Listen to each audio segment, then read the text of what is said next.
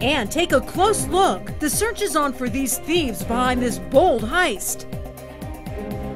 Well, this video shows two men suspected of driving off with a key piece of a local party bus business that the owner says is worth $20,000. Action News reporter Brian Callahan is live right now near Sunset and Pecos with a look at that video for us. Brian.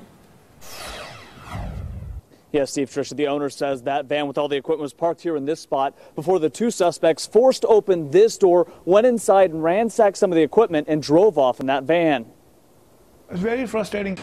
Shah Syed describes the video of two men strolling through his business before making off with about $20,000 worth of equipment. In a matter of seconds, somebody comes up and take what you have. It's not fair. Syed says his wife arrived at VIP Vegas limousines early this morning to find the van with their car wash equipment missing. That's when he turned to the surveillance system. He's right here, see? Okay. That was the key for the car wash.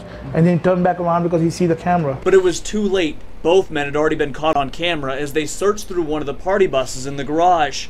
Syed says his wife thinks one of the suspects applied for a job at the business some time ago, but doesn't know his name. We couldn't keep his personal information, so we trashed his application out. The surveillance footage, however, gave him some clues, and Syed is hopeful fingerprints collected by Metro will lead them to the men's arrest. They have given me very high hopes. But for now, he says he may have to lay off the employee responsible for detailing the vehicles because he says doing the work by hand every day is not possible. He's going to lose his job for a little bit.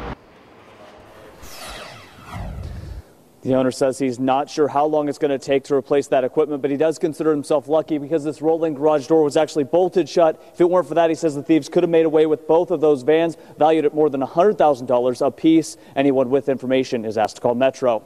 Reporting live, Brian Callahan, Channel 13 Action News. Brian, thank you.